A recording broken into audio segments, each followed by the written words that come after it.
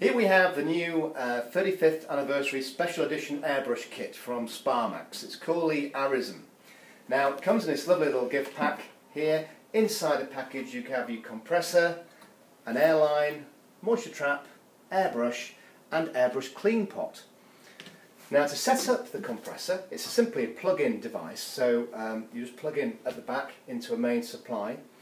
If you attach your one end of the airline to the compressor, we have a little bleed valve here as well, which means you can actually adjust the pressure of the compressor, which is great.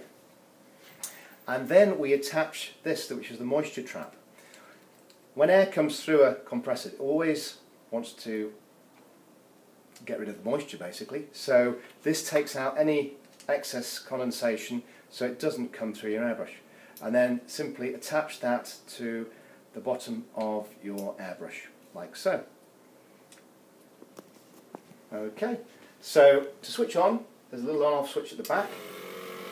And as you can hear, it's very quiet. It's a piston compressor, so there's no pulsation at all. And press down for air, pull back for colour. The airbrush that comes with it, again, has a lovely anniversary 35 on there. It's a Sparmax SP35, which is a cracking airbrush.